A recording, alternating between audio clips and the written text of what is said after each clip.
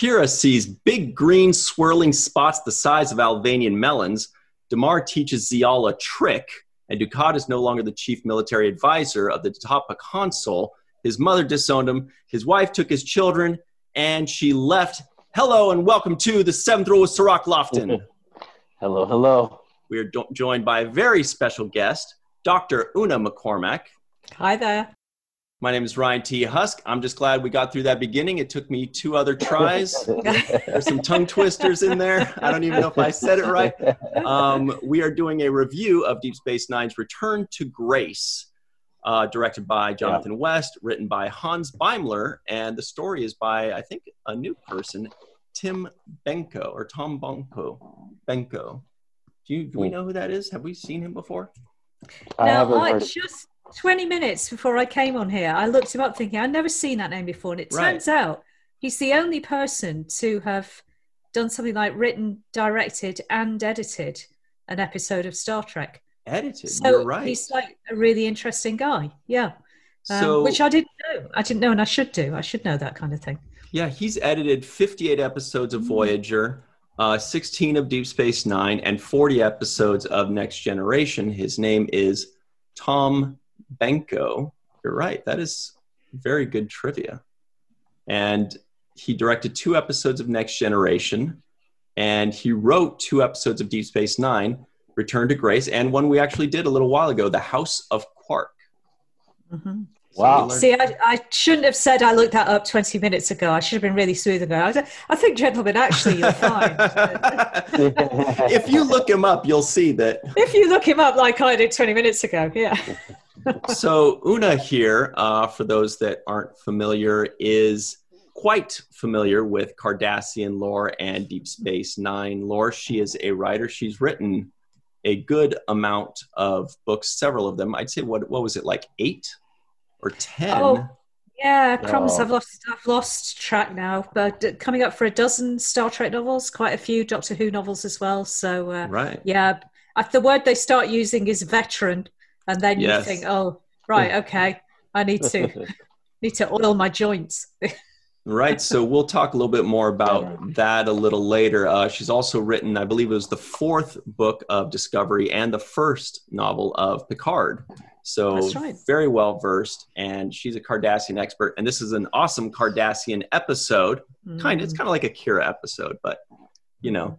So let's talk about it, shall we? We shall. Go. Albanian melons. So Cirroc and I have a little thing that we've noticed that in Star Trek, whenever they're describing something, it's always something that ends in an IAN and then something that's familiar to us, like a Luvanian rat or an Albanian... Incarian wool, that's one that comes off the top of my head. Yeah, it's ridiculous, isn't it? You think, how is that different? And it's the kind of trick you do as a writer to go, oh, I'm really, really stuck. I need to make it feel a bit alien, but I'm feeling quite tired today. So let me get my random syllable generator. Bing, bing, bing, and then put fish or, or something at the end of it. Shh, that's a writer's trick, you now know. But you're absolutely right. Baldarian slugs or something like that. Yeah, Baldarian dung beetle. Exactly that. So, or the other thing to do is to take an ordinary word and just stick a colour in front of it, like silverfish or, that kind of thing. Gold petals. So, do we ever see the planets when they mention these places? Like, are these places just completely like abstract, like Albanian? Have we ever seen the Albanians? Well, I think it takes us until season 3 to see Cardassia Prime, so I'm not holding out much hope for the Albanians, to be honest. And if we did, I suspect it would look very, very, very like quite a harsh piece of terrain, slightly outside Los Angeles. That would be suspicious. Right. With plenty of melons growing around. Exactly that. Yeah. Yeah. They do always kind of shoot some kind of crazy planet, but you could definitely see like the Hollywood Hills in the background. And you're like, oh, I think that's Malibu. Yeah. No, it's not. It's the Bolian Commissary. Yeah, the Bolian. That's another one. Yeah, Bolian ants or something like that. Right. So this episode, real quick, I was going to just say before you get into there, Ryan, was directed by Jonathan West. I don't want to forget. And Jonathan was our, I want to say he was our DP on the show for many years after Marvin Rush left in the second, third season, I think, to do Voyager. I think you mentioned that, yeah. This might have been, if I'm not mistaken, Jonathan's directorial debut on DS9, because he was always there behind the camera and setting up shots, but you'll see him. He appears in the documentary as well, talking about his experience. But I just wanted to give a shout out to his directing this episode. Wow, he was the DP in 118 episodes. That's more than 2/3 of the episodes, and 47 episodes in The Next Generation. 47 is the magical number, we all know, so that's pretty cool.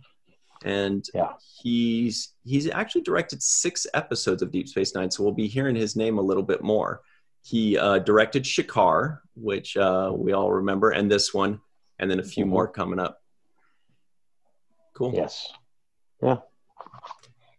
So we did, speaking of Shikar, Una, on this show, we like to mention the non-appearance mentions, which is somebody that their name is mentioned or they're talked about, but they're not actually in this episode. It's kind of like a credit that goes, lost. And everybody was talking about how Shikar is only in 3 episodes, but he feels like he's in more.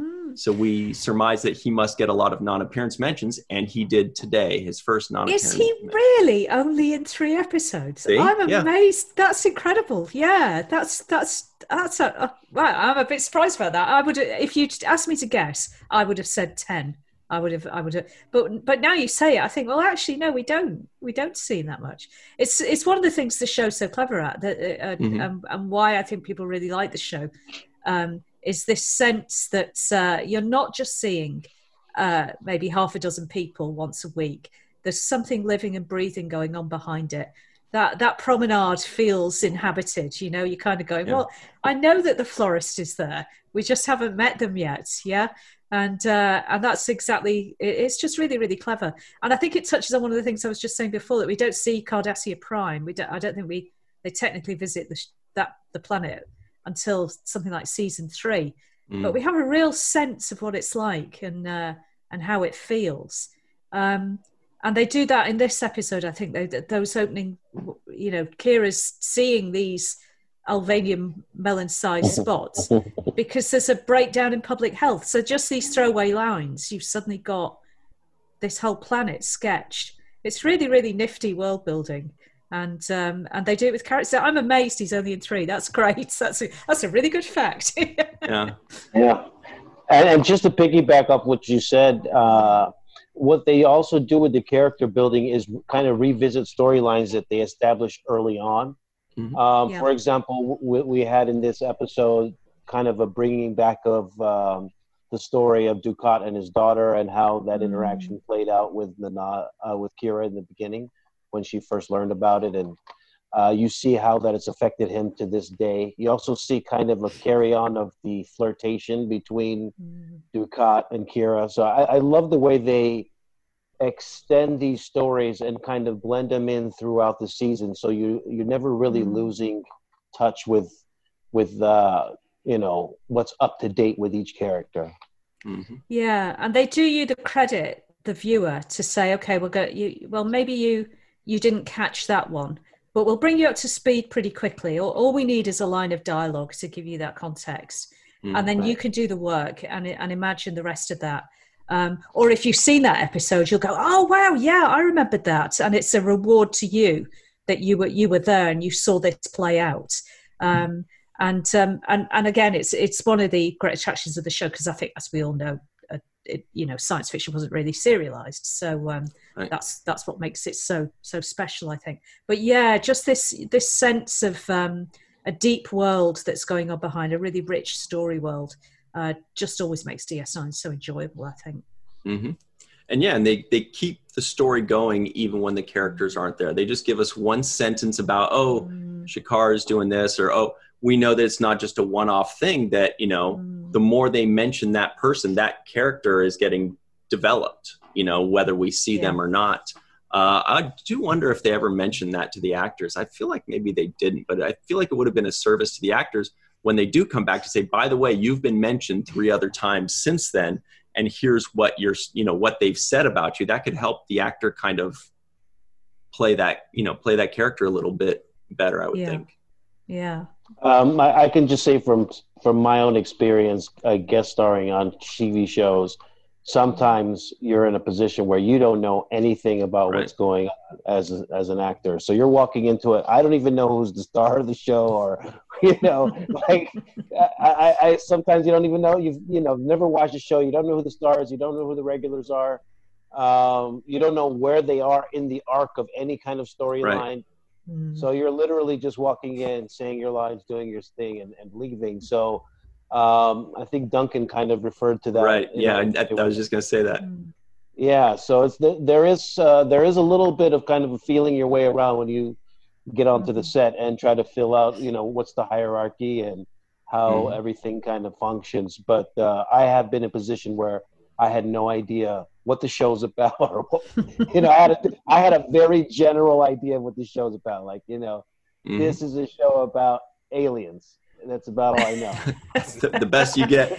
Yeah. For those of you that also maybe this is your first time watching this show, we'll catch up to speed. Last week we had Duncan Regehr on, who played Shakar, and he said that he was on set and everybody was saying, "Oh, the emissary's come," and the emissary, and he kept like looking around, going like, and finally he says, who's the emissary? And I forgot. I think he said it was Renee, maybe, that whispered. He's like, "Oh, that's Avery." Oh, okay. But that's what it is. Nobody tells you what's going on. You just expect you and of course they're going to assume that the first minister of Bejor knows that. And it's Bejor? That Bejor. Okay. I had a question for you, Una. As I was watching this, one of the things that came across my mind was the orders that Dukat got from headquarters when he called back. He thought he was going to get a positive response and be elevated to this hero-like status, but instead he was ordered kind of to stand down and not. And my question basically is that consistent with what you think Cardassians would do in such a situation? I think in this case it is, because I think what they're doing, this thing that we're talking about sketching a world very, very lightly. They do a lot of this work up front where they tell you, we know there's this ongoing war, but right up front they dramatize it through this kind of jokey scene almost with Kira. We know that there's this kind of collapse going on back at Cardassia. We know there's been a change of regime. You've got a civilian instead of a military government. And that really they're kind of in decline. They've got, outbreaks of plague and infrastructure's crumbling. It all sounds very familiar. So I do think it's plausible. I wrote a novel actually, which kind of tracks all this. It's kind of set on Cardassia. It tracks all this period from quite early in the show to after the show ends. And you kind of have to piece it together from all these little throwaway lines, like you're kind of catching a line here or a line there. And it's actually pretty consistent. You watch this sort of decline of an imperial power as they pull out of Bejor, and then the military kind of implode and a civilian government takes over, but they can't quite hold it together. And then we're okay going into spoilers, aren't we? We're not working under assumption. Oh, absolutely. And this is the Lotus Flower, right? That you're talking about? This is another novel called The Never-Ending Sacrifice. It kind of tracks Cardassia's history. Okay. There's an episode earlier on, much earlier episode, about a little boy called Rugal, who's brought up on Bejor, but he's a Cardassian boy. Mm-hmm. And they send him back to Cardassia at the end, and it's his story, and we follow him through the Dominion War and all these sorts of things, and you see kind of the collapse of Cardassia. So I had loads of fun. I just was taking these throwaway lines and kind of piecing them together. But it is pretty consistent. You just see this sort of decline. And then as it kind of, you've got all these outbreaks of plague and they're not holding it together. What's the kind of thing you get next? You get a strong man who says, "Let's make Cardassia great again."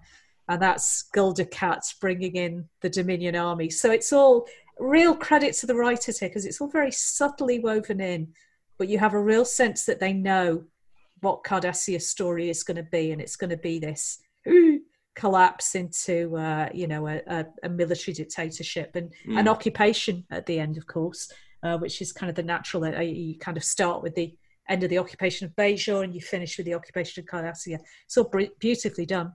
But you have to kind of, it's almost like you need to be commissioned to write a novel about it, to sit and piece all this stuff together. But don't worry, I've done it for you. Did you? It does work. Yeah. It sounds the right person now. Yeah, it sounds like you really did your homework. Did you get all of that information from other novels or just from what's on screen? That one I mostly did from what's on screen. I mean, I watch DS9 for pleasure and rewatch it for pleasure, and then somebody comes along and says, "Could you do this for money?" And you kind of go, "Yeah, that would be amazing. That would be fantastic." So you kind of get to sit and have to take notes, and it's real kind of geeky fun. You kind of sit there with your spreadsheet and the dates and where characters are and all this sort of thing. It's classic world building that any writer would do. But all these little mentions you sort of try and weave together into a consistent story, and you build up a picture of what this world must have been like just as it's all falling apart. They can't get the vaccines out in time, or the water isn't clean, or the tram system isn't working anymore. But at the same time, you've got all the kind of elite having expensive dinners and this kind of thing. It all rings a lot of bells. Deep Space Nine always does. It really does. It's declining imperial powers are the same whether they're in space or not, I think. Mm-hmm. Mm-hmm. Yeah. Well, since we're on the topic of your novels, of which there are several we mentioned, let's talk about very quickly. You wrote the first novel of Star Trek Picard. That's as right, well. Yeah. And I feel like that's just got to be such an amazing situation. But I can't tell if it's like super restricted, because it's like their very first novel. And so they're like, okay, it has to be this. It has to be this. Don't say this. Don't say this. Don't say this. Or if they just say, you've written a bunch of books. You're good at this. Go nuts. No, it wasn't like that. It wasn't like that at all. No, because obviously this was a really significant show. It was a huge deal.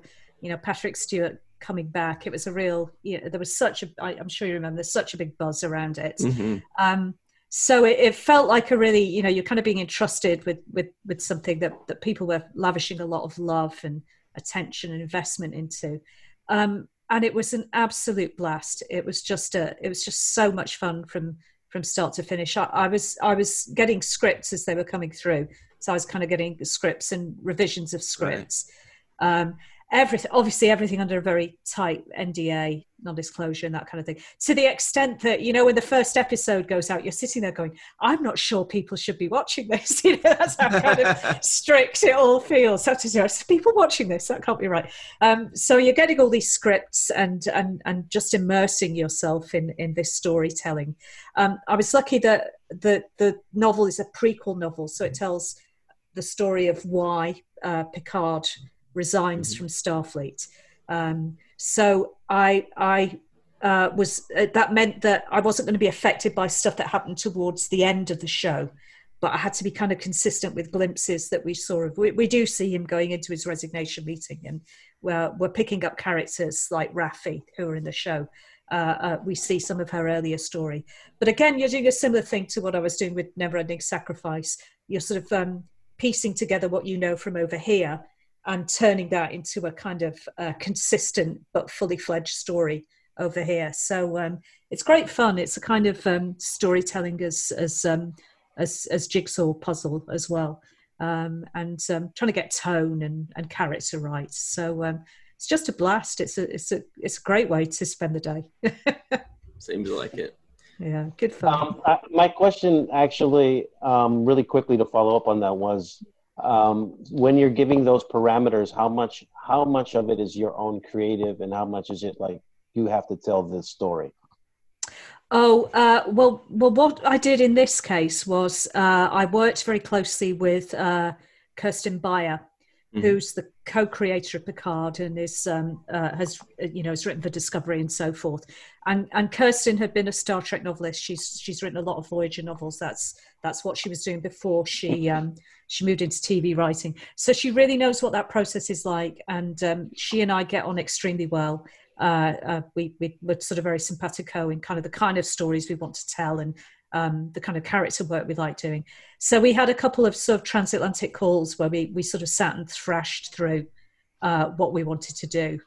And then I just had the freedom to go off it, everything down to that was kind of broad strokes of the story, which is very common for TV writing. You're going to be writing collaboratively, and then somebody goes off and writes a first draft of the script. That meant I went off and wrote the novel, which is about 100,000 words. But within that, I had pretty much freedom to what the scenes were going to look like, the kind of rise and fall. So there are constraints, but they always feel collaborative. They never feel like they're closure. They always feel like they're generating. You're working with someone to generate better story. And that's what TV time writing's like. You don't feel it like constraint. You feel it like collaboration. So that's why I enjoy it. Wow. I do have a question, my little nerd heart in me has a major question that I'd like to ask you about the Deep Space Nine books you've written, but I'm wondering if we have enough time to talk about it. We may have to hold it until after the other side of the break. Sure. What do you think, Cirroc? I know. That's a great teaser. I think you broke it now, so we might as well. Ask and cuts, yeah. One thing to mention, though, absolutely everybody at home, make sure to go to our Patreon page. That's patreon.com/the7th-rule. Then you can join us and be part of our free-for-alls at the end of every episode. You can get all the footage before everybody else does, all kinds of stuff. Cirroc will come over and cook you scrambled eggs. We've got like the coolest things. Patreon.com/the7th-rule. What are you going to say now, Cirroc? I do have a world famous egg chef game. So really, it is known. Damn, I could go for some eggs right now. Yeah, bring those eggs to Cambridge. I'd eat those eggs. I love eggs. I might have to do that. What kind of eggs are we talking about? I do them any which way. But my recipe and my own signature is the scrambled cheese eggs. Yeah. Wow. See, I thought you were going to say something like, they're Aldavian eggs. Yeah, Cirroc's famous Aldavian mud eggs. yes, the Valerian green eggs and ham. No, right. I have a really good chef game when it comes to breakfast only. Oh, yeah. All right. It's breakfast that counts. Breakfast and steak. Yeah. Exactly. All right. So we will take a break. I'm hungry, and we'll be right back on the 7th Rule. Hey, everybody. Welcome back to the 7th Rule with Cirroc Lofton. Hello. We also have Dr. Una McCormack here. Hello. My name is Ryan T. Husk. We are doing a review of Return to Grace, Season 4 of Deep Space Nine. Really cool episode. Kira and Dukat Dukat's having fun. Kira is never having fun with Dukat. She won't allow it. Here are the trivioids that may or may not have made the cutting room floor. At the beginning of the show, Kira starts seeing big green swirling spots the size of Albanian melons. The Klingon invasion has all but destroyed the Cardassian health system. Going to some obscure Cardassian outpost to share some Bajoran intelligence about the Klingons isn't exactly something Kira is good at. Yeah, I know why I didn't pick that one at the beginning. That's what she said. It's not something I'm good at. Dukat is no longer the chief military advisor of the Tatapa Consul. His mother disowned him and his wife took his children and left. Dukat is very glad that Kira convinced him not to kill his own daughter. It's tradition for Cardassian captains to take a percentage of the haul. Cardassian phase disruptor rifles have 4.7 megajoule power capacity, 3 millisecond recharge, and 2 beam settings. I'm not going to do the Federation one because that one was even crazier. Ducat says, lately when my mind wanders, I find myself thinking of Gul Marat. And Damar teaches Zial a trick, and Kira wants to adopt Zial. All right. Lots of good stuff in this episode. Lots of cool Cardassian stuff. Was there something, Una, that... oh, you know what? We owe her a question, don't we? Oh, no. All right. Yeah, we owe her a question. Instantly going to get this wrong. No, we owe you a question about your book writing before, and then we'll get back into this episode. I did want to ask, out of the several Deep Space Nine books that you've written, do you have a favorite and why? Oh, wow. That's a really tricky one. I think, so I'm going to say there are two. So the one I've mentioned already, Never Ending Sacrifice, which is just covers this great span and deals with Cardassian history all through this period. And I'm really proud of that book. It's a pretty good book, I think. And then I did a book called The Crimson Shadow, which is set after the show, the end of the show. And it focuses on Garak and Picard. The Enterprise goes to Cardassia. Cool. And it's, I know, Wow. I know, exactly that. And it's part of a big series, and there were 5 of us did 5 books together, and they were kind of dealing out the books, and they turned to me and they said, looks like you're going to have to take the Enterprise to Cardassia with Garak. And I'm like, oh, what a shame. And I love that book. It sort of rolls along. I love writing the character of Garak. I think any writer loves a character like that. And that was my first New York Times bestseller. So that was kind of my was a very important book for me, as well as just being an absolute riot. So those are my 2 favorites, I think, the ones I'm really proud of. Very Cardassian centered. So would you say Garak is your favorite Cardassian to write for? Oh yeah, absolutely. I mean, it's not, the dialogue kind of writes itself. It just it's just a riot. The internal narrative is really, really good. It's playful. It's fun. And I find when I write the character of Garak, he uses vocabulary that I didn't know I knew. So it's slightly disconcerting as well. It's like, I didn't know I knew that word. No, you've been possessed by an alien interrogator. So it's a great character. You can see why the writers developed that character and ran with it. And then so brilliantly performed, obviously. So yeah, those are my favorites. Yeah. Right. When you say that the character kind of writes himself, it does make sense. The way he was just so well written and so well performed that at that point you could put the character in any situation and what he's going to say and how he's going to say it and how much he's going to give away some of it, and some of it he's not, and he's going to use all this eloquence and charm. And you don't quite know how far he's going to push it. And I'll note as well that it's very typical of Garak that even though we're reviewing an episode in which he doesn't appear, he's taken over our discussion. He infiltrates. He does infiltrate. Exactly that. An episode in which Ducat says, I am the last Cardassian, and we're talking about Garak. Absolutely on point there, I think. Poor Ducat. Gul Casanova over here. Oh, dear, yeah. Yeah, about them. Do you feel like this was Kira's softest moment with him? I mean, she's definitely changed her tone with him. She still keeps him at arm's length, but when he said, will you come to dinner? She said yes relatively easily, it seemed. Yeah, I think if this is Kira's softest moment, then you've got a fairly good piece of concrete that Ducat is hitting up against. It's a really uneasy relationship to watch. I think a really, really uncomfortable relationship. And even though he makes that offer, come with me at the end, there's not a second that she is tempted. There's no reality in which Kira would run off to the hills with Gul Dukat. It's just never going to happen. Right. It was almost surprising he's even asking. Like, what are you thinking? Well, that's very Dukat, isn't it? It sort of seems plausible. Why would anybody not want to run off into the hills with me? So it's very, very within character, I think, for Dukat. But she's not at any second tempted.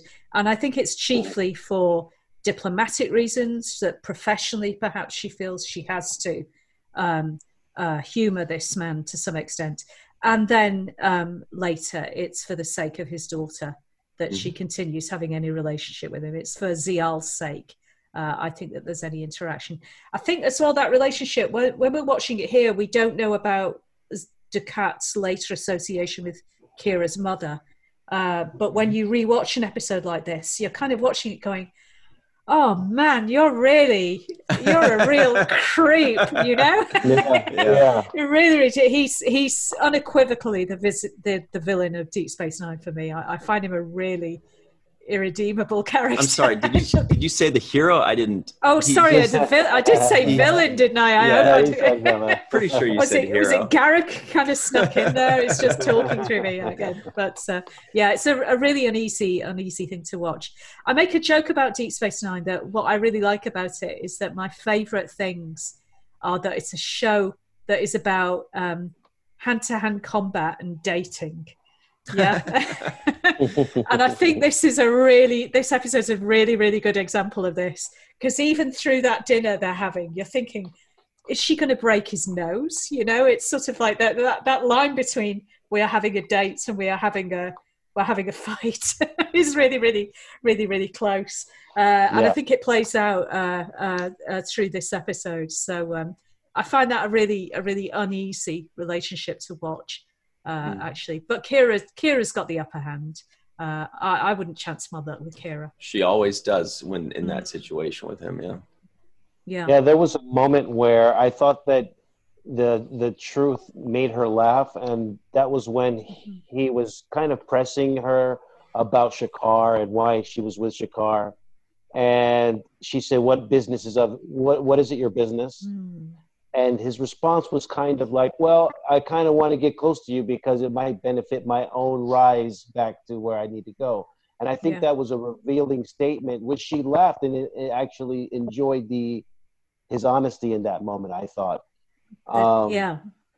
Right? Because the way she reacted to it, she was like, oh, that's what it is. Like, okay, that's why you've been... That makes sense. Yeah. That makes sense to me, right? Yeah. But at least you're not lying about it. Right. At least you're not. That I can believe.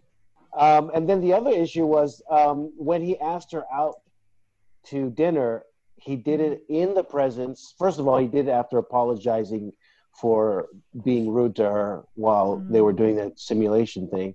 But then he did it in the presence of his daughter, and I think that she kind of played a look over to her, like, I'm not going to reject your dad in front of you in this kind of way. I thought that played a big role in why she accepted. Right, and I expected Zial to be there at the dinner as well, like almost like she would say, "Okay, I'll do it if Zial is there." Right, because if she's not there, then why the heck would I? You know. That kind of thing. That's a really good point, actually, that she feels she can't refuse in front of Zial and expecting Zial to be there. And oh no, she's not. Of course, this was always going to be a romantic dinner in your head. You know that we have this relationship. Does she say that line to him somewhere in the show? You know, this is a fiction that you have in your mind. It's red on her face for 42 straight minutes. It really, really is, isn't it? Yeah. She has a great line in a later episode where, you know, he's saying to her, oh, there was a time you would have taken a Cardassian threat seriously. She goes, yeah, not anymore, mates, you know. No, there was a moment where he kept poking in on Shakar. I mean, he mentioned the file that he kept on him with all the women that he slept with, right? That dude was so jelly, man. He really tried to out that guy. I mean, so much haterade. But no, totally. But he said he did a probing kind of poking line at her where he said, "I kind of take you for being with more complicated men," right? And then her response was, maybe I prefer simple, simple man or something like that. She's like, whatever kind of man you're not, that's what I'm into. Yeah, exactly that. Whatever you say. Yeah. So I love that interaction. And that was pretty much the gist of the whole thing, you know. And she also pointed out one thing. I mean, he did say another honest thing about her inclination. He said, you like powerful men. Mm-hmm. Right? Because he did mention the two people that she was with both being like ministers and high-level Bajoran government officials. So he did point that out, and I think there is some level of truth to that. Mm.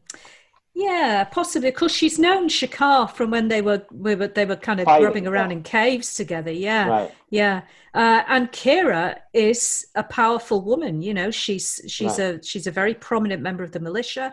She's the right hand to the emissary. So works as much for her, I think. And yeah, I think, like you say, so long as it's not Ducat, yeah. So long as it's not. He's like anybody but you, basically. Yeah, except possibly Garrick. Yeah. Yeah, he just said, and there was a line he said, I can't find it in my notes, but he's basically just said, oh, this is just motivation for me to get my powerful position back. Yeah. You know? Yeah. Yeah. In your dreams, all in his head. Yeah. And one thing I just want to say I thought was clever about the writing on this, and I thought was really the undercurrent to the episode. I felt as though she was teaching him, right? She was teaching him how to be the kind of fighter that she is, right? Which is, a rebel, right? Fighting against, rebelling against the occupier, right?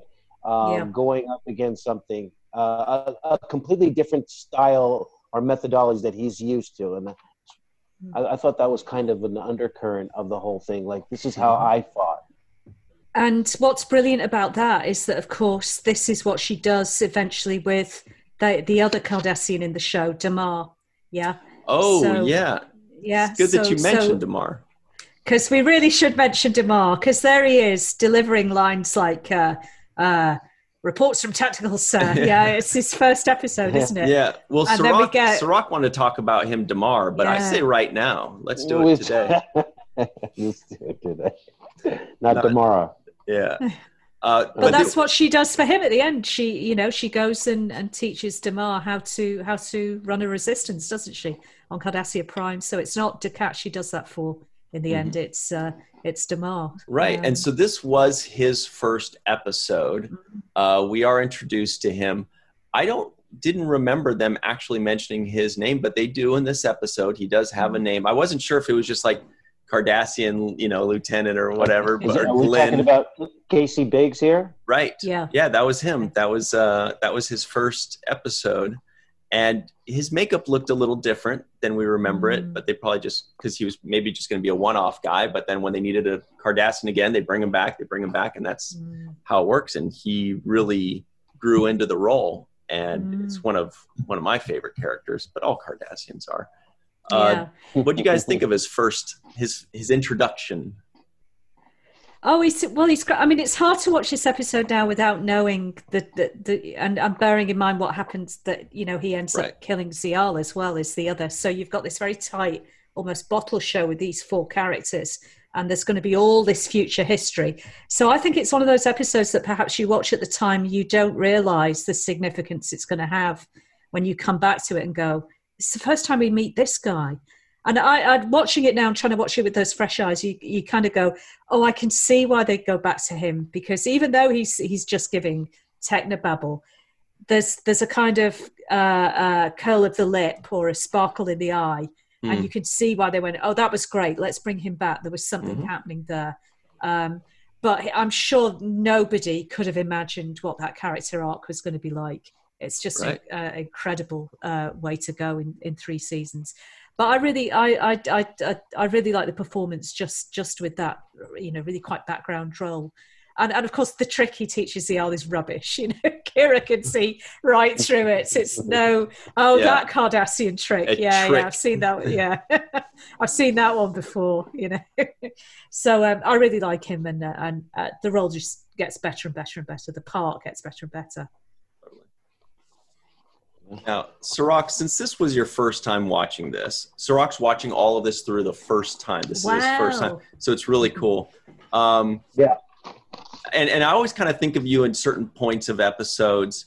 The one where I thought of you this time was, did it feel to you that the episode was about to end and then there were still 10 or 15 minutes left? Like when they're working so hard to defeat the Klingons, they come up with this whole thing, and then the plan works. They defeat the Klingons, happy ending.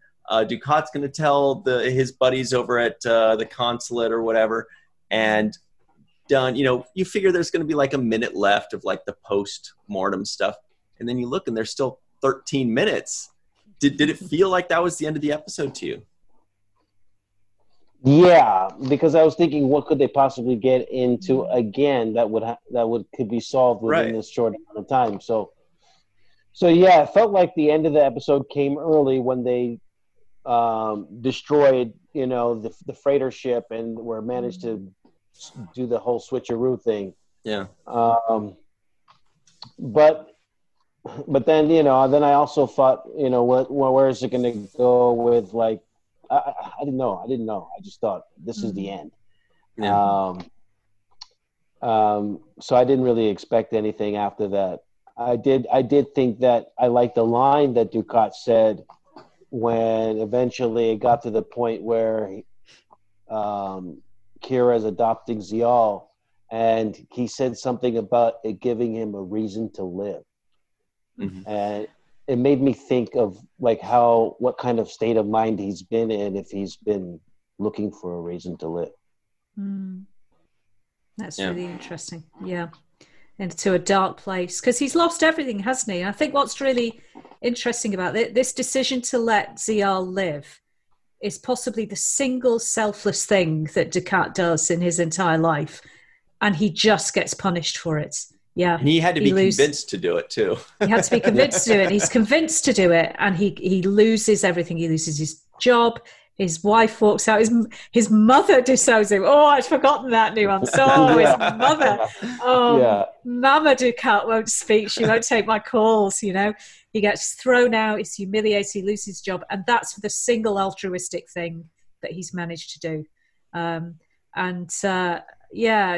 must have been a dark place, I think, that the character is taken to. It's really interesting what you're saying about it feels like the episode was over. Because another really noticeable thing is there isn't a kind of B plot.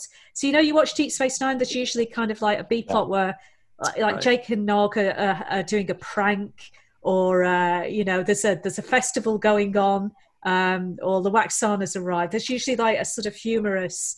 One correction on this show: when Jake and Nog are in a plot, it's never the B plot; it's the A plot. That is true. Actually, I should. We talked for 45 minutes about those three lines.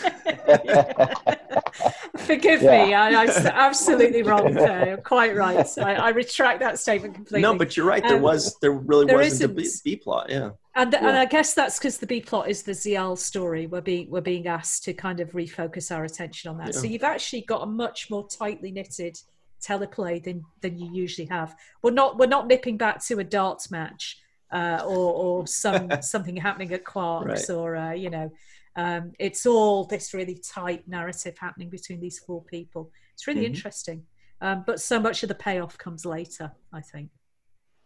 Yeah. I'm sorry, but did anybody else kind of have a reasonable explanation for them why the bird of prey didn't fire on them in the beginning, like when they fired? Because it's not honorable. I bought it. Yeah, they're basically a Klingon would be like, why would I? There is no honor in destroying a basically defenseless freighter. It's almost like more insulting to let them live knowing that they weren't worth your time, and that's how Klingons think. So I thought that did work for me. Okay. Because and plus they had to do that because yes, exactly. Squash. Otherwise the story goes a different way. Yeah. You've lost one of your leads. Yeah. Yeah, exactly. But that's how I read it as well. It was there's no honor in swatting flies. Yeah. Mm-hmm. Mm-hmm.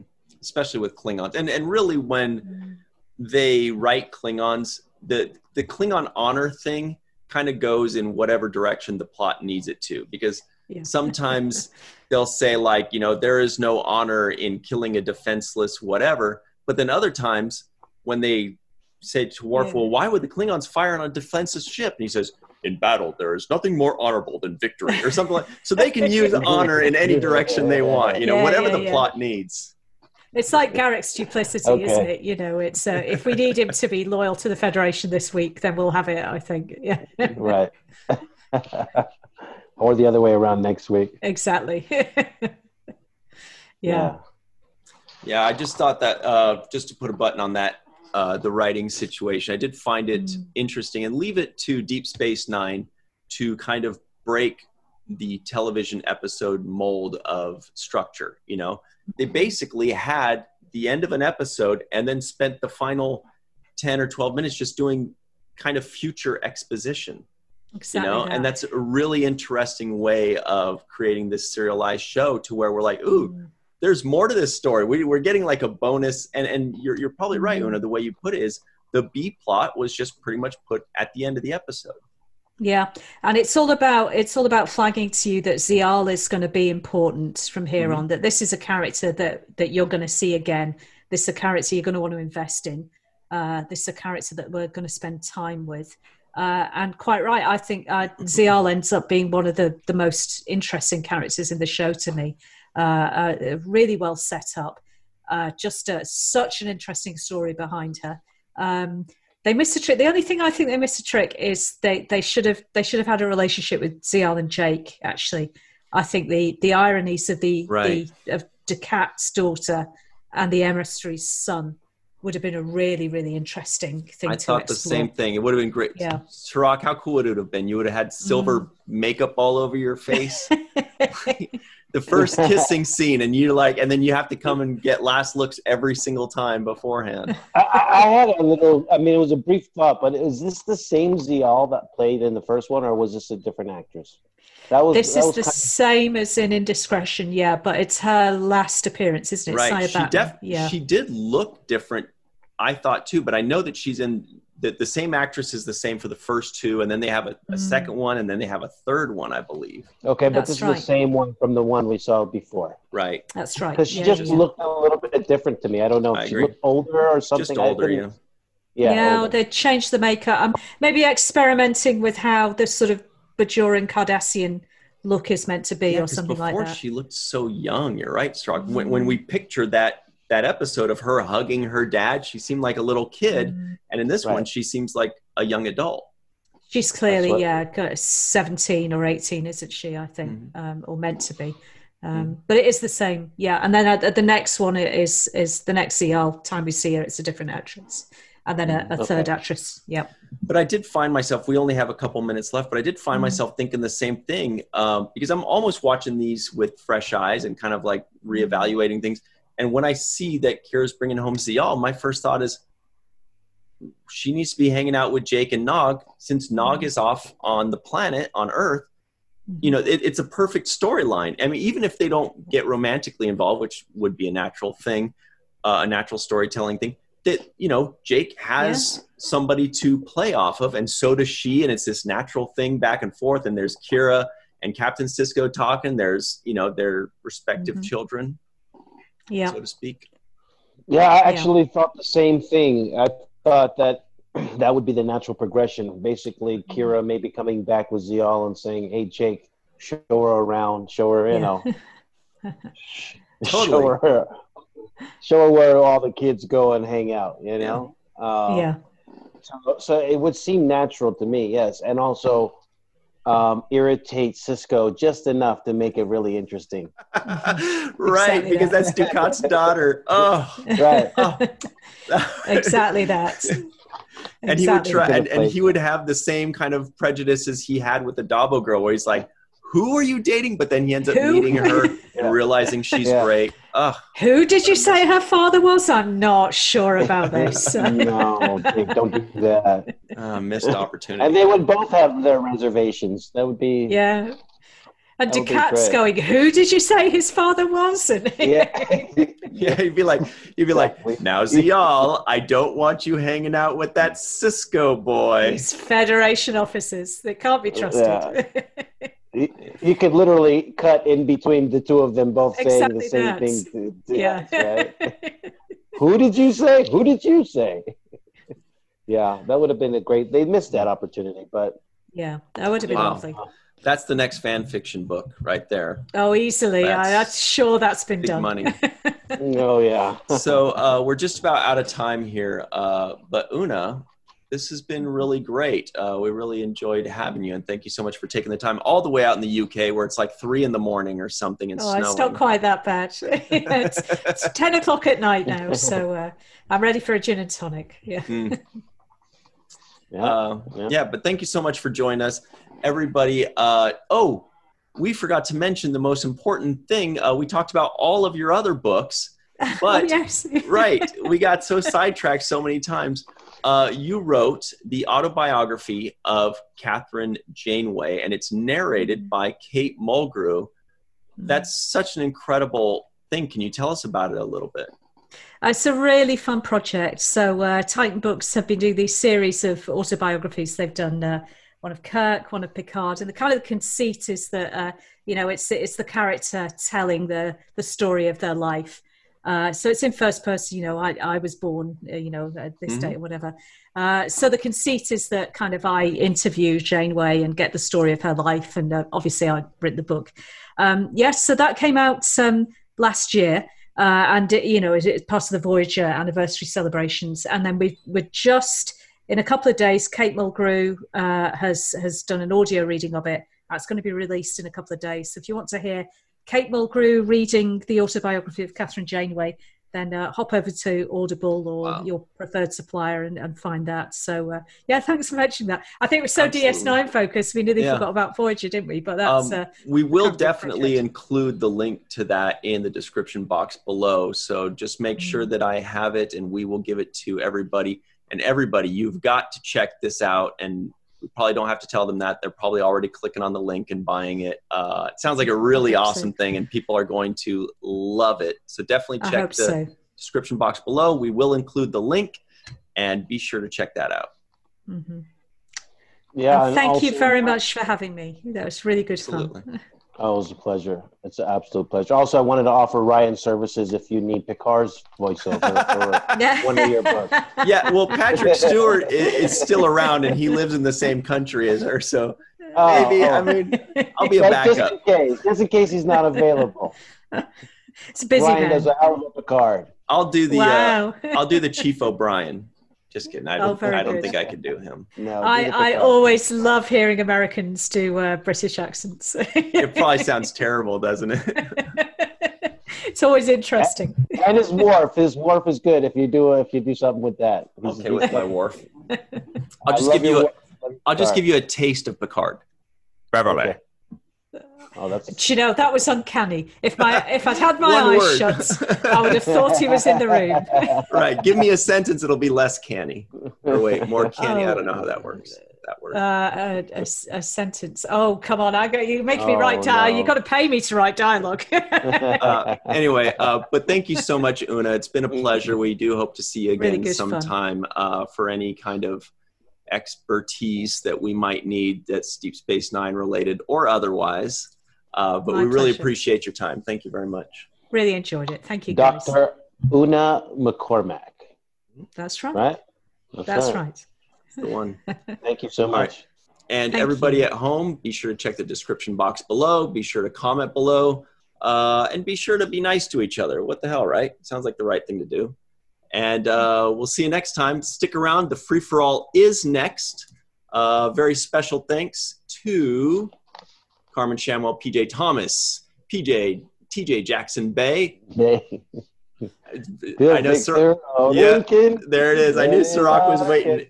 Yvette Blackmon, Homer Frizzell, Eve England out in Wales, not in England.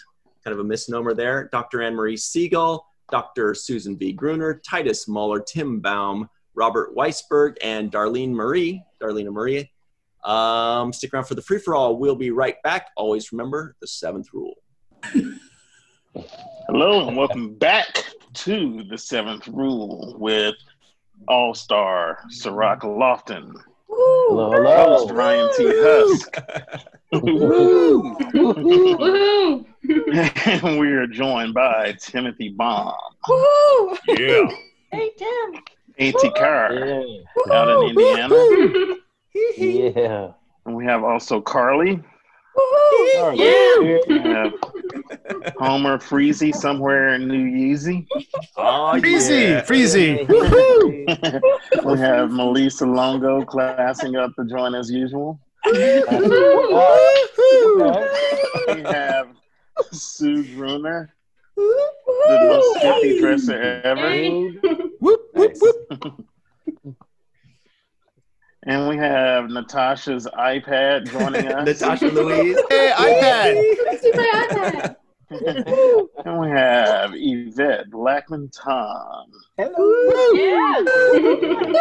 And we have Anne Marie Segal.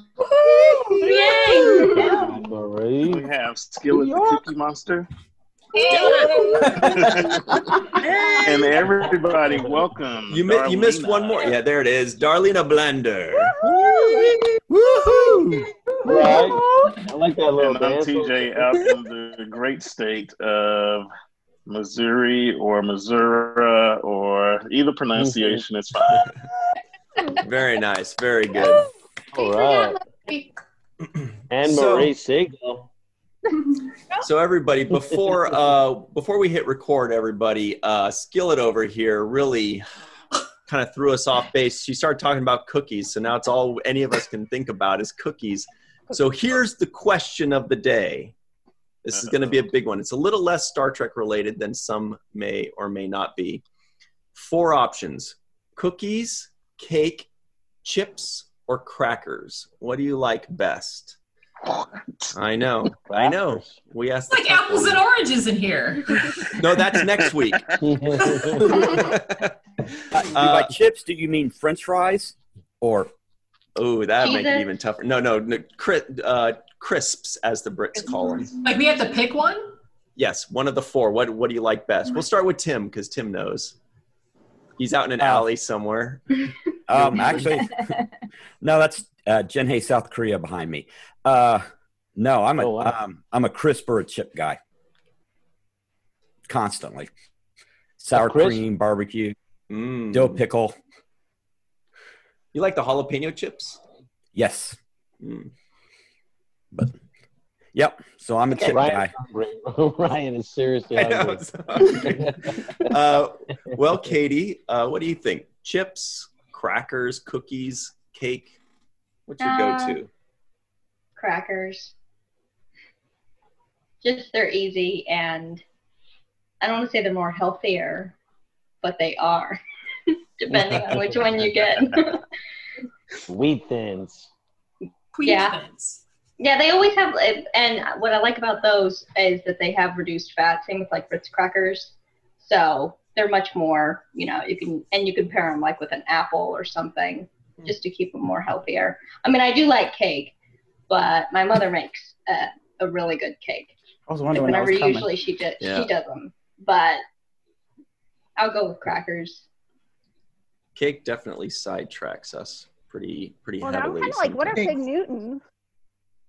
It's a cookie. It's not. Oh, wait, That's no, it's a not a cookie. cookie. It's not a cookie. It's a Newton. Come on. It's a Newton. It's a Newton. It's, cookie, mother. it's not an option. It's a Newton. It's not an option. Well, Carly, what do you think? What's your favorite? Uh-oh, we can't hear you anymore. We lost Did you. it not work? No, now we There hear it you. is. There we are. Chips usually. Do you have a favorite kind? Sour cream and cheddar, or the sour cream and cheddar Lay's. Nice. Yeah, I could demolish a bag of those. So. Wow. Yeah. Is that Ruffles? I think it might be. Oh God, those are so good. I think they make other ones like it, but the Ruffles are usually what they have. So it's kind of like an addiction almost. So it's not healthy. The dill shit. pickle lays are to die for. Yeah. They taste just like Sour dill cream pickles. on it.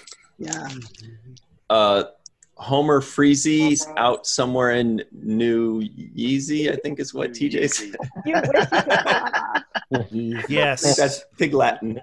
Yeah. So, Ryan, this was the easiest question yet.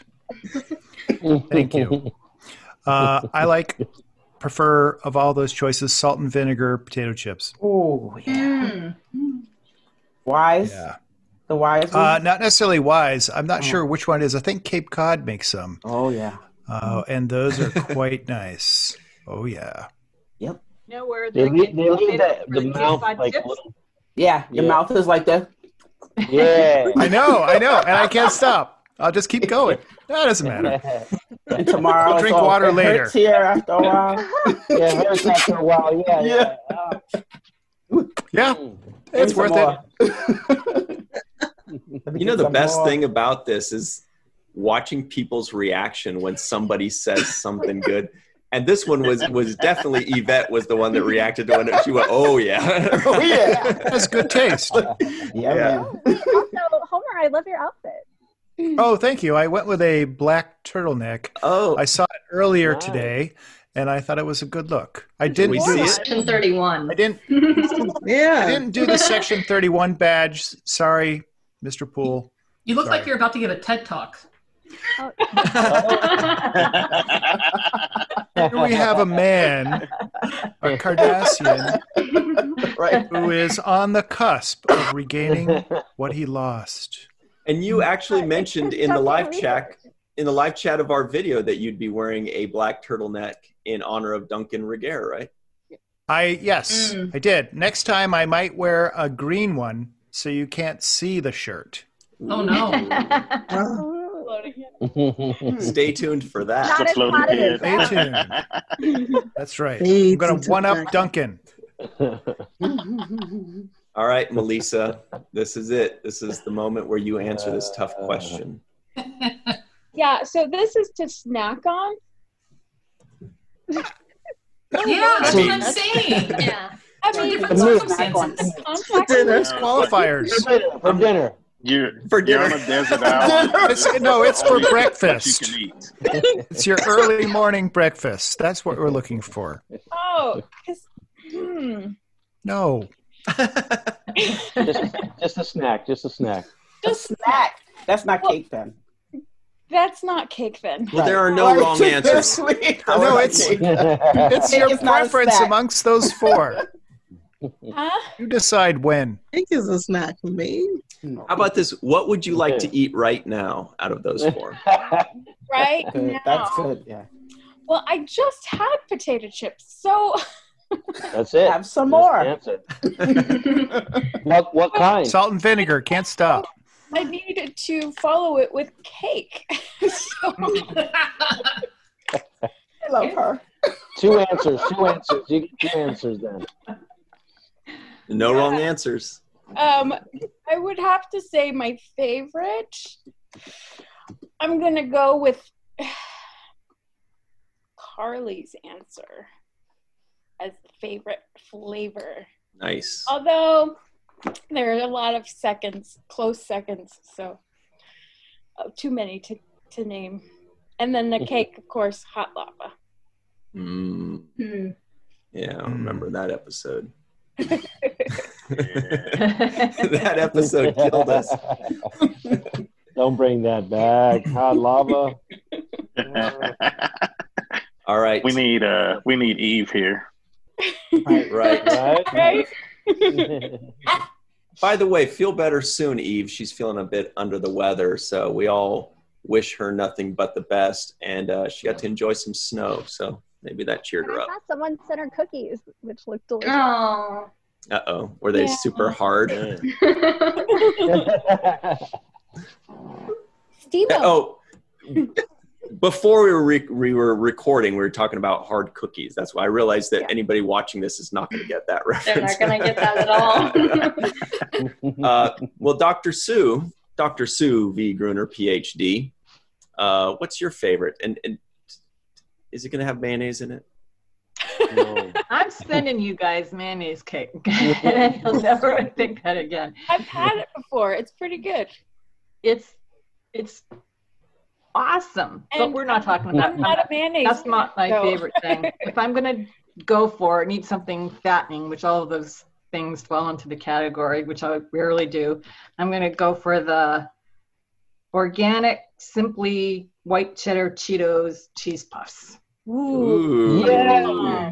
But Yes. on rare occasion, choice. and they are so addicting that that's Yes. Oh my God. I have Dr. to, Sue. Yes, I have to excuse myself. I agree. I literally have to excuse Is myself. Cirroc wearing a Wow. black turtleneck too?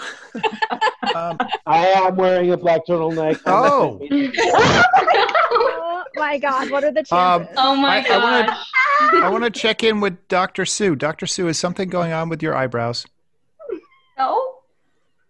What- Does it look like They it? look, well, it looks Oh, like maybe there I've are got a- extra I was eyebrows playing on around you. with the settings the other Yeah. day, and I gave myself a goatee. Can you see that? No, I only see the eyebrows. Wait, hang on a Oh my second. God. Here it is. I gotta They Oh, look yeah, amber. yeah. Ooh. Oh. Holy shit. Keto Puffs, white Party cheddar. at Ciroc. These are the, Those are the ones. Those are so bad. these are ridiculous, guys. Oh, Seriously, Those can were not taste an it. option. seriously, guys. Seriously. Find you these. They're It looks ridiculous. good. Yes. Real cheese. All right. Yum. I don't know. They're ridiculous. They're only $3.99 a bag. Homer's I got don't know. a brow Whatever. Publicity. Market. Where'd you get It's them worth every up penny. there?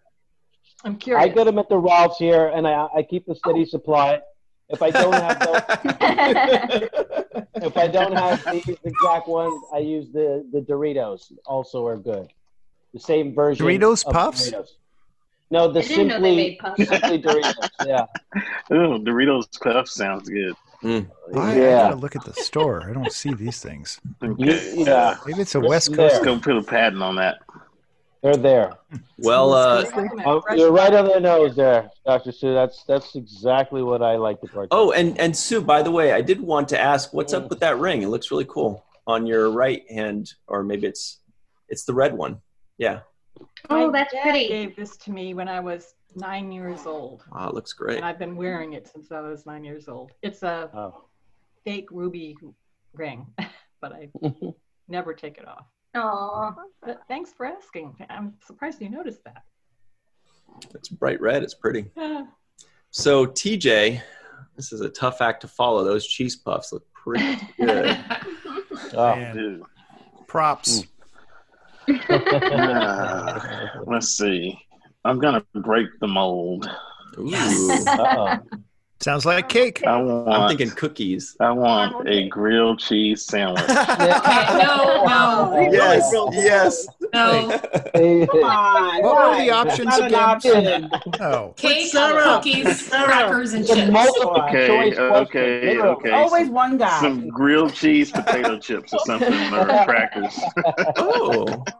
Yeah, grilled cheese Yeah? flavored potato chips. Someone should get on Okay, that. so he's saying crackers with stuff on them. Exactly. Oh, okay. That's the only way to eat crackers with stuff on Yeah. Yeah, You with gotta cheese have on top of it. cheese. Sharp Cheese, cheddar. Cheese. Seriously, Yeah. sharp cheddar. That's even better. Oh yes. Seriously. Yeah, just get the Seriously. cracker cuts. Yes. I could go to town on that. Now, For me. now, just out of curiosity, what kind of grilled cheese sandwich are we talking about here? Oh, Like what kind of Oh. cheese? What kind of bread? it shivered. Wow. Why we gotta get all specific? That's a whole other question, Ryan. That's a different question A now. whole different question. There's only one way to make grilled cheese. No, that's not true. No. American white bread. Oh, Maybe throw some bacon Oh. on there, but My God. Bacon. American cheese isn't even What? cheese. that's not even cheese. It's orange. Stop. It's fake cheese. But maple syrup. Tim. All right, that'll have to be another day then. Yeah, we're not. Another day. We're gonna do grilled cheese another day because there's a lot of options there. Oh, yeah. And it'll give Tim a chance to find out that there are other options. White bread. Actually, our Oh, my cheese. God. Right. Get him to use with some actual cheese. He said. With actual cheese. With actual cheese. No, if it's got to be chips though, then I say Ruffles usually are pretty good, and I like the sour cream and onion. Yeah, that's I ran across. I only saw it once, and I got them, but I haven't seen them again. But there was like a flaming hot Ruffles, and they were better than other flaming hot chips that I've had. So if I could run up on those again, I would probably grab them. He said, "Run up on him." Run up on him. All right, Skillet. This is the one. Sorry. First of all, here we go. let An me tell airing of y'all. grievances. Cake is a snack. I don't care. Thank you. Like argue with your mama about it. Cake is a snack. Okay? Because when I made those 3 cakes, the pumpkin cake, the pumpkin rum cake, the banana rum cake, and the chocolate whiskey cake, that was my snack morning, noon, and night. Oh, yo, it's a thing. Like it was just like a I would chip. just get a knife, a I little wouldn't slice put cake here, with chips. yeah, Little a slice little there. slice there. Yeah. So first of I all, agree. cake is a snack. So if Cake I'm is going to eternal. choose between the 4, Cake is if I'm a thing. choosing between the 4, it is cake. It's Period. eternally a snack. It is eternally. Well, what's your It could be favorite a kind meal. of cake then? I really do love like liquor infused cakes. I mean, let's just be completely transparent. I like liquor infused anything. But yeah, I really like a good rum cake. Like being in Jamaica was like amazing because it's like they have a couple brands down there and they're everywhere. But yeah, I do love a good rum cake. Do love a good, I really, and then like I like cakes that are really moist and flavorful. So I like the cakes where you have to kind of like pour a glaze over after you finish baking it, whether that be rum and sugar and butter, or if it's just like the sugar butter mixture with flavoring and you pour it over and it kind of like goes into the cake. I do like my cakes to be more moist rather than like, I guess, cakey and dry. But yeah. But second place would be, don't kill me, y'all. Like, I don't need the slander today. Like, I've been folding laundry all day. I'm tired. I don't need What it. is this going to be then? Plain Utz chips. No Ruffles, plain Utz chips. That's my favorite type of potato chip. What's Utz? It's a chip. Are you kidding me? It's a chip. Thanks. It's a brand of potato chips. It's a chip that shouldn't be plain. Maybe it's an East Coast thing. They only have pretzel. I literally just said I don't Never need heard it. of Ups. No, not UTZ. UTZ. Ups. I think it's a New York thing. Is that a New York? I'm in DC.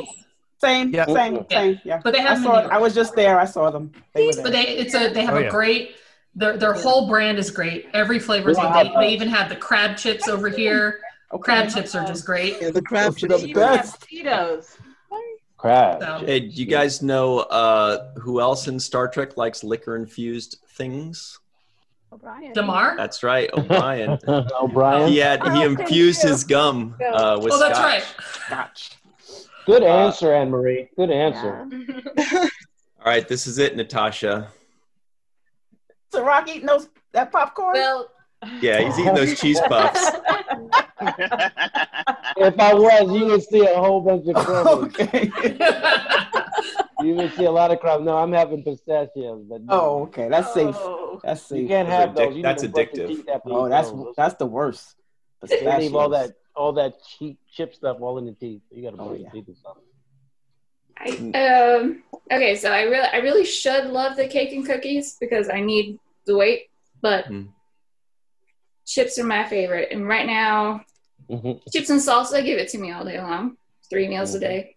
That's fine. But right now, my favorite new chips are the Doritos Flamin' Hot Lemon chips. My gosh. So yum.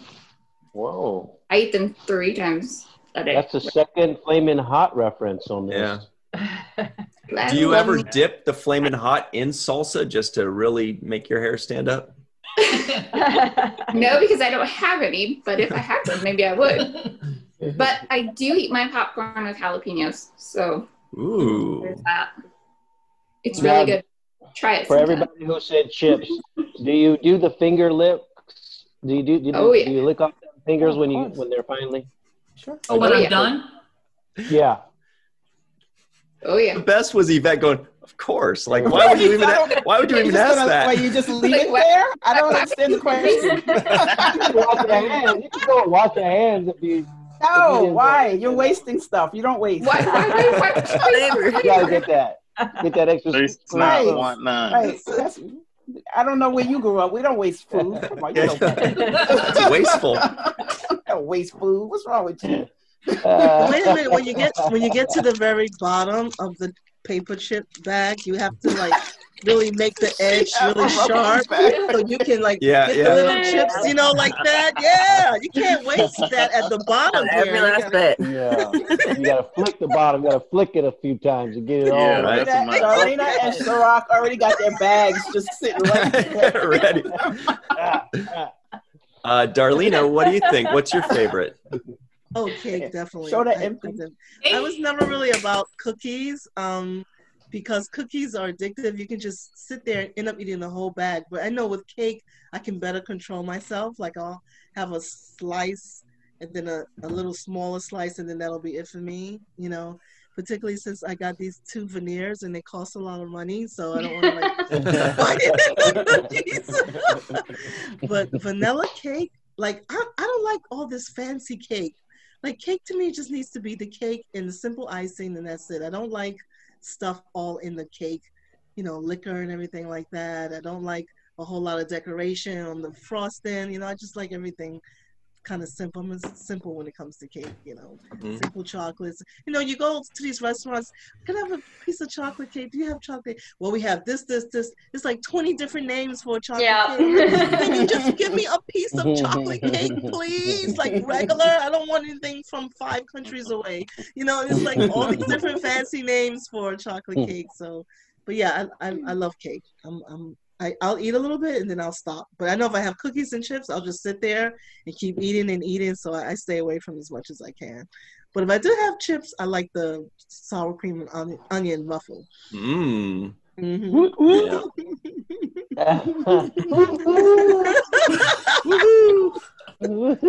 That's like 4 for the ruffles. So one. I'll pick those out of the bag. I also want to know one of these days, because of what Natasha said, like what people put on their popcorn, because that's pretty interesting. Jalapenos on popcorn, that's something I might try. I used to manage a movie theater, and someone introduced it to me because she was pregnant at the time. I was like, that is so disgusting. And I tried it. I was like, and now I've been addicted to it for the last almost 15 years now. Introduced it to my family, and now every time my family goes to the movie theater, they ask for the jalapenos so they can have Is it like the jalapenos from like the jalapenos and nacho From the cheese nachos? for the yeah. Oh, that's a good idea.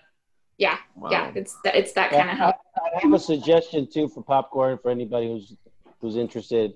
If you take olive oil and sprinkle it on top of your popcorn, it'll taste like butter, like melted butter. If you put olive oil and salt. That sounds a little too healthy. Yeah, that's not the same. Come on. It really works. Really, really works. Yeah. Well, as long as we're going with it, try Parmesan cheese on it. I was gonna say. So yes, that's a big win. Yes. Yeah. And that'll taste just like Parmesan cheese. And popcorn. Amazing. And popcorn. All right, Yvette. This is it. This is the big moment. Cookies, I like chips. it all. I like it all. All right. I like it all. But I like cake for breakfast. Cake is for breakfast. Mm-hmm. Yeah, cake is good for breakfast. I like cake and coffee. I don't like Darlene, I don't like too many different types of cake. My favorite cake is coconut cake. Hopefully I get that for my birthday. And it usually has to be made. So, you know, I usually get an auntie or somebody to make it for me. Nice. I can make it for you. I'm particular about my I can cakes. make it for you. I can make one for you. Oh, don't worry. You in DC, so you know I'll come down there and get it. I was just there. I just dropped off a kid, so I can make you be careful what you ask for. I'll be down to get I some can make you coconut cake with no liquor and anything crazy. Just no, the liquor's fine. Liquor's fine. I'm good with the liquor. That's fine. But yeah, but barbecue Utz chips are my favorite. Yeah, so What's good. Utz?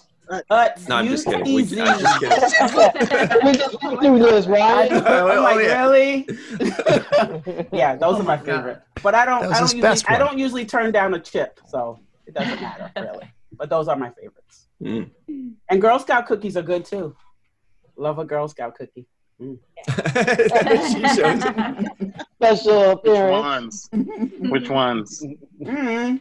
The butter. You know, okay. Girl Scouts. Special guest star. Not waiting for me to answer, are you? Yeah, I'm waiting. Oh man. There's your coffee.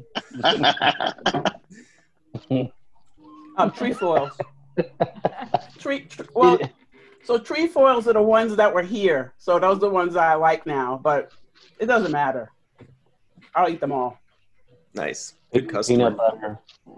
Well, I'm a Girl Scout mom. I have 3 girls that were Girl Scouts, so. Nice. I've been eating those things for like 10 years, so. Well, Anne Marie. Oh, just plain crackers. Like saltine? That's it? Seriously? We waited all this time? Plain crackers? Finally. Just plain crackers. Or with cheese. With American cheese on it. Yeah. Oh, that's not cheese. No, with like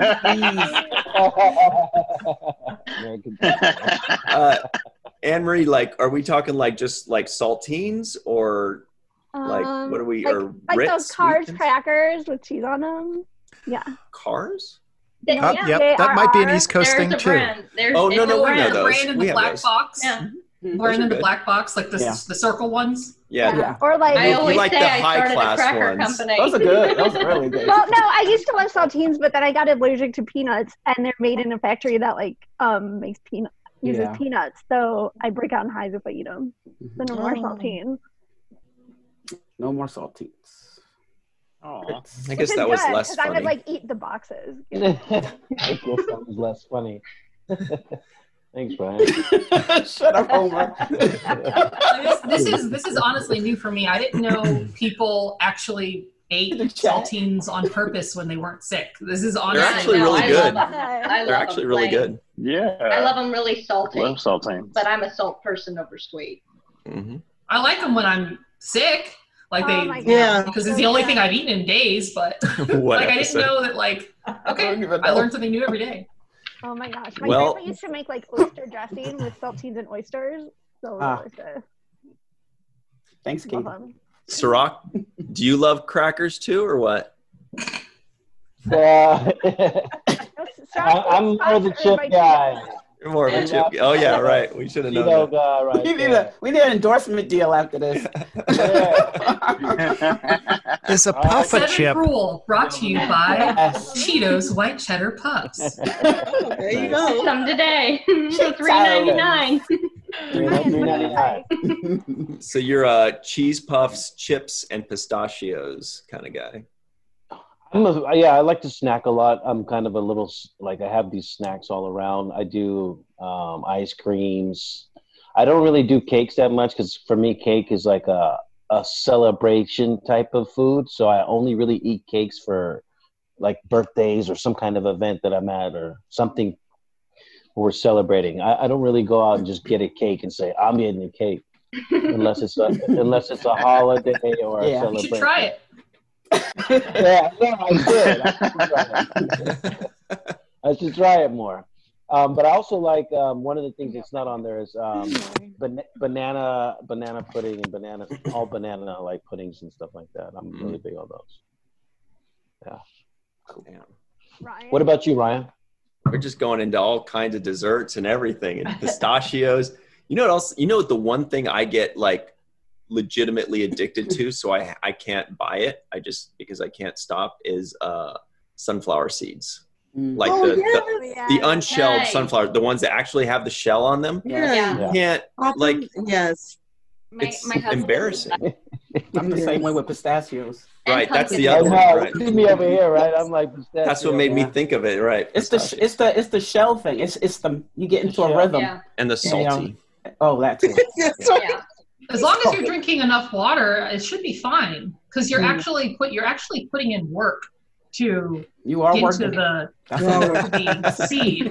So it's like, no, you're burning calories because are you one of the ones that like manually does it with your fingers, or do you do it in your mouth? I get a handful, throw them in my mouth, and then one by one just spit the cells out. You're burning calories. Wow, that's a lot of work. You're doing good work. I'm pro. That's a lot of work. That's a lot of work. You're giving yourself a workout. Whoa. As long as you stay hydrated while you do it, you should be fine. Yeah. I say scratch the itch, Ryan. Don't scratch it. Where did that come from? What was that? Yeah, but besides that, I think definitely salty over sweet for me. I mean, I like cake and I love like freshly baked snickerdoodles. But I feel like the thing that is more addictive to me are just like chips and crackers. And yes, Katie, Cirroc is the big coffee cake guy we remember from last time. Yes, I remember that too. So good. Coffee cake is a whole nother department now. That you can have. He doesn't need a celebration for that cake. No celebration for that cake, right? No, that's just a breakfast event. Well, it's made so differently. It's made so differently. They make the cake lighter, so it's like I guess you feel like you're a little bit more, it's not like a dense pound cake where it's like you have a slice and it's like, oh Lord Jesus, and it's like coffee cake is just. Seriously, coffee cake is just a little bit lighter, and so you don't feel like so easy. Yeah, and it's so easy to bake. I mean, that was the first thing I ever learned to bake was coffee cake. Yeah, and now I can just do it without the recipe. It's just, I should do that. Coffee cake. Cirroc, have you ever had freshly baked coffee cake? Yeah, and freshly baked banana nut bread. Those are my favorite breakfast coffee thing. Yeah. Yep. You're slaying these guys. That's good stuff. That's good stuff. Good stuff. Yeah, after all this, I'm going to have to get a replicator so I can have the things that I want. I'm going to the grocery store. Well, I know what everybody's doing after we're done here. Everybody's going into the fridge. Yeah. Right. Or the grocery store or something. I'm going to your house to have those Cheetos. Yeah. I got to go get a bunch of bananas so they can be ripe in the next 5 days so I can make banana nut bread. One of the things I'm addicted to, and I have it every night before I go to bed, is honey bun with peanut butter. Huh. I have it once a day. That's wild. That's honestly wild. You get the salty and the sweet, and and then you add the peanut butter. Yeah, well, actually, depending on what time of the night, I get a great big spoonful of peanut butter, put it in my mouth, and then eat the honey bun. Okay. That's interesting. Like, is it the honey bun from like the corner store, like the Hostess one? That's exactly what I was thinking. Is that the bodega one? Lady Linda. Is that the one from the bodega? Yes, which one are you talking about? Edmonds. A Hostess honey bun. No, Hostess. Yeah, like the 90, like the 50-cent joint, the 99-cent joint. He ain't talking. Is it the jumbo honey bun? Right, the jumbo one. That's what I'm thinking about. It's the medium one. It's the medium one. So a medium. Okay. All right. Yeah. Now that jumbo one will last till the nuclear age. It's like a Twinkie. I can't tell you how many times a honey bun has quite literally saved me from starvation when I lived in New York City. Because they're only 50 cents. You hop into the bodega, you get one, and it's like, oh, okay. And they're huge. I mean, that's like cinnamon. They're like a sandwich. Like if you ever go to the Cinnabon company, and they're like this big. So I always get the mini ones. I don't know these things. Yeah, thank God. I'm not the only one that doesn't know what these are. I've never even heard of them. I thought it was a pet name. That's because you live on the top of the island. So you know when you go to the corner store, when you go to 7-Eleven. Wait, hang on. Tim's going to hold it There we go. Ah, yes. Oh, let's see that. Yep, there it is. And that's a honey bun. That's the medium one. Bunny. Yeah, so Ryan, when you go to like a 7-Eleven or a corner store or any kind of like Walgreens or Walmart, whatever, you know where they have like the little tasty cake, the Hostess cakes, like with the little and the Twinkies, they're in the same display as the Twinkies. Okay. Yeah. So they're You like gotta a get you one. Cinnabon, Katie says. They're Similar. They're like Cinnabon if Cinnabon had like a No like a cinnamon. really Cinnabon. really like destitute cousin. That Cinnabon is not the same. Yeah. Sounds but- great. Yeah.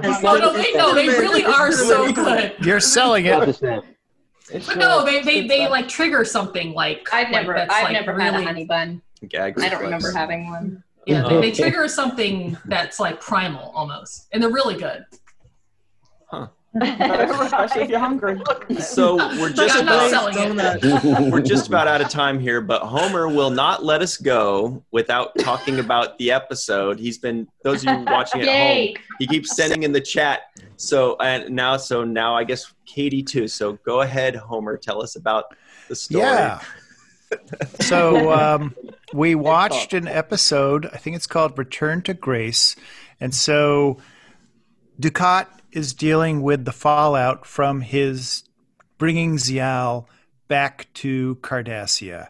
And now he's relegated to flying a freighter ship. And Kira is going on a diplomatic mission, and his freighter is going to accompany her. And he is creepy. And somehow at the very end, Kira decides that she is going to look after Zial on Deep Space Nine instead of maybe volunteering somebody else on Deep Space Nine.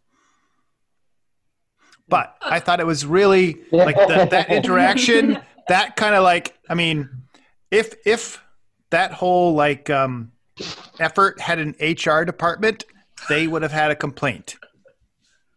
Well, what about what? Advances by Ducat. Oh, well, yeah. That's always Yeah. Like that's a given. Yeah. I mean, I guess that's just the character. Local kind of policies. Yeah. And It's pretty disgusting. Kira handled it So short was totally the fine. character. She was totally in charge. Yeah. I No, I always think thought that this was a is- sweet gesture by her to take Zial in. Mm-hmm. Yeah. I think she overdid it a little bit. And then we also got to meet Damar for the first time. And he's just kind of like this, yes, sir, type guy. And we know where he goes from there. To know, sir. I thought it was weird that Never mind. the I'm gonna have to have a talk later, Skillet. Who's doing all this chat stuff? Come on. You need to talk. Yes, Cirroc, please go ahead. No, I was just going to say, I thought it was a little weird that Kira basically imposed him being a father on her and then basically takes his daughter away from her while they were kind of rebuilding their relationship and catching up on old times. So it's kind of a weird thing that she's encouraged it and then she also took him away. So I agree. And it seemed to me kind of strange that Zial was so willing to go to Deep Space Nine when she was training and she wanted to actually help out her dad with whatever weapon. So that struck me as odd. Right. She said that's the only family she has. So she's been treated like an outcast everywhere she goes. She only really has one person that she counts on as family. And I would think that would be kind of strange for her to want to try something new at this point without fully kind of building on herself and having that confidence. And I kind of jumped. I think she didn't want to die either. I mean, if she stayed, Yeah, I think she didn't want to get a you know, if she's bad with blend Damar, to the you know, face. there was a possibility that ship was going to get blown up, or Well, Damar he's was turning- probably yeah. going to kill her, or you know, well, She knew she Yeah. had a target Hey, on her hey. because of her mother. right. So it was Yeah, safer Katie. to go to Deep Space Nine. You said It you had was something safer. you wanted to throw about this. I liked it because I liked the relationship between Kira and Zial, and I liked how Kira kind of taught Zial to defend herself, because Zial really did. She wasn't ignorant to the situation because she kind of grew up with nothing, but she just didn't have kind of a second backer behind her, or like an older sister figure, or like an older aunt figure, and that's where Kira stepped in. Right. And I think that was something Zial really needed. And she also needed another a good female figure in her life. I mean, her dad was horrible, but she also really didn't have any female figure. So And I think she was able, in a way, to connect her mother to Kira. So. Yeah. Yeah. I agree. And I would like to interject that no, I agree with where Katie is going with that. And the whole reason that Kira wanted Zial to go live with her father is to give her some sense of normalcy and stability and some family life. But now he's in a completely different situation. And the safest place for her would not be on that ship. So she's thinking of Zial and not everybody else. Mm-hmm. So that's why she takes her under her wing. And the fact that she said, well, she reminds me of me at that age. And I know how what a struggle it was to go through the resistance, the occupation, and, you know, having to defend yourself every single minute of every single day. Why wouldn't she want her to have to not live through that? Yeah. That's my 2 cents. And to think of it, if she lived on DS9, she wouldn't need clothes because Garrick was a tailor. She wouldn't need any form of food because Quark had the bar. She wouldn't need any type of, she would have literacy through Keiko. She would have everything she needed at her hand. Yeah, we're also saying that earlier with Una that it would have been great had we seen some interaction between her and Jake. She could have had a pal. Mm-hmm. Yeah, that's true. Good point. True. That's They good do point, that. Yeah, because Nog went to Earth. Went to this Earth, is the right. this is the perfect situation. Mm-hmm. And it's interesting that they chose to have her then be pals with Garrick instead, who is 30, 40 years. Spoiler alert. I loved her. No. Yeah, but it's Cardassian years. Yeah. So. Yeah. And I think, because of the different actresses, she got older. Right. Too. So. Oh, that's true. It was an age difference. Mm-hmm. Right. So I have a question. Yes. If anybody's watched this recently, I think it was towards the end where Dukat is like pleading with Kira to come and help him fight this war against the Klingons. And like, I thought that speech was super charismatic, and I'm curious if anybody else, you know, kind of had a second thought. Like if he was talking to me and that passionate and that charismatic, would I be like, all right, let's do this. No. Let's go get those Klingons. No way. I actually put in my notes a very convincing argument. Not that anybody would say yes, but that you would admire his you know, delivery. It looked like she was saying yes because she was starting to help him develop weapons and figure out a way to turn the ship into an attack ship. So she was kind of leading him in the direction of doing what he wanted to do anyways, which was attack that ship. So I thought it looked like she was starting to join forces with him in some type of way. Don't you think she kind of got caught up? You know, she was like feeling. She was like, "Oh, this is just like it used to be." Yeah, it was this like a is, reflex. you know, Like the old days. like a reflex. It's like an old day type. Then Yeah. she had to. She still when she started stepping back, she was like, "Oh no, this is not for me. Not with him." It's kind of like that in the car where they fall back into their resistance pattern too. Mm-hmm. And then I thought Dukat was such a jerk every time he brought up Shakar to her. The way he brought it out. Yeah. You know Shakar has a So lot of smug. Played that role well. I'm surprised how easily you fell for Shakar. Right. It was perfect. That was perfect. It was such a low move. I'm not saying anything because all the adjectives and adverbs I used to describe Dukat are not podcast friendly. And I can't even was it charismatic? Would you been convinced? And it's like I can't see past how awful he is.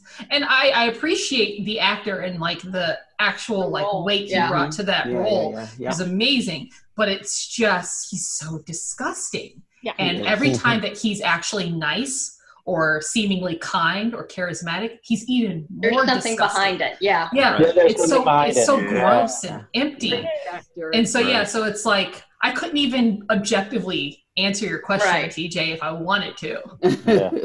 One of Right. my And that's one why of my- Kira said that he just doesn't have that charisma, right? Am I right?